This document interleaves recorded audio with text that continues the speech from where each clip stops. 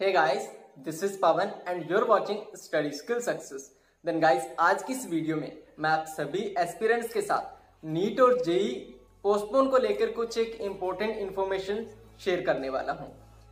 Then guys, क्या हो रहा है कि इस पैंडेमिक सिचुएशन में यहाँ कोरोना के केसेस दिन भर में 10,000 से भी ऊपर मिल रहे हैं और टोटल केसेस की अगर बात की जाए तो वो 2 लाख से भी ऊपर हो चुके हैं।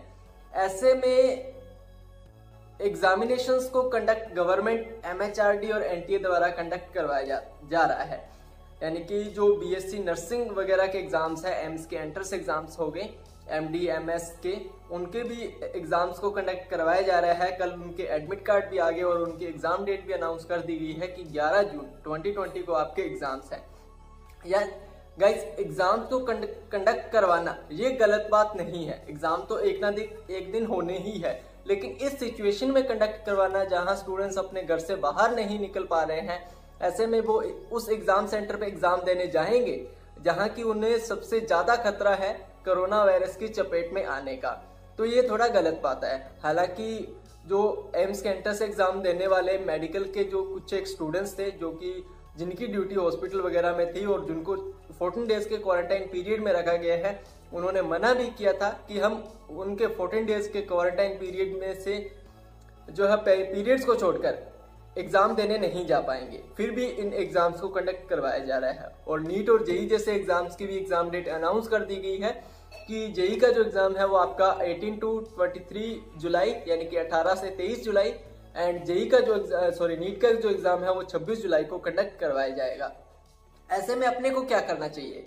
देखिए, अपने को जितनी अपने से कोशिश हो पाई उतनी हमने की है।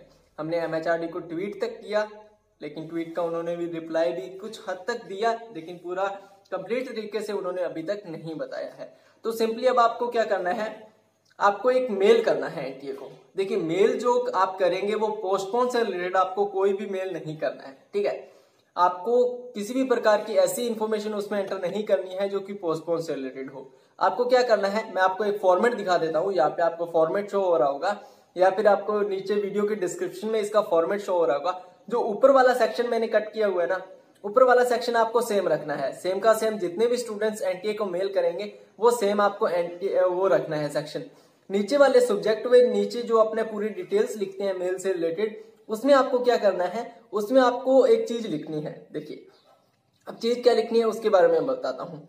आपको चीज लिखनी है कि आपका नाम क्या है, सेकंड आप कहां से बिलोंग करते हैं, ठीक है, ध्यान से सुनिए। आपका नाम, सेकंड आप कहां से बिलोंग करते हैं, थर्ड आप जहां से भी बिलोंग करते हैं उस एरिया की करंट सिचुएशन क्या है, उस सिचुएशन के मतलब जो आपका करंट एरिया है वो किस जोन में आता है।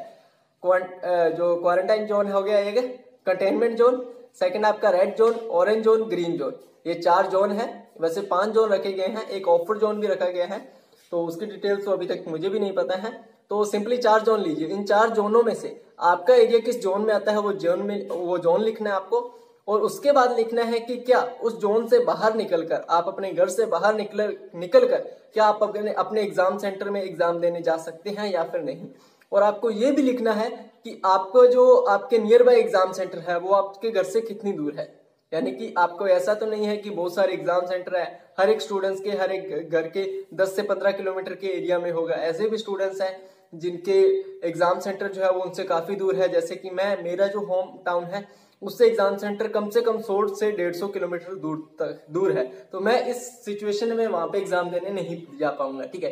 तो आपको क्या लिखना है, सबसे पहले आपका नाम, आप कहां से बिलोंग करते हैं, थर्ड आपका जो एरिया है वो किस जोन में आता है, और फोर्थ आप क्या नीट और जेई का एग्जाम देने जा पाएंगे या फिर नहीं। बस इतना आपको मेल करना है। उसके बाद जो भी आपका रिप्लाई रहता है ना, उस मेल के रिस्पेक्ट में जो भी NTA की तरफ से रिप्लाई आता है, ठीक है, तो वो आपको मुझे व्हाट्सएप पे मैसेज करना है। व्हाट्सएप नंबर आपको अबाउट सेक्शन में मिल जाएगा, नीचे मैं डिस्क्रिप्शन में दे दूंगा।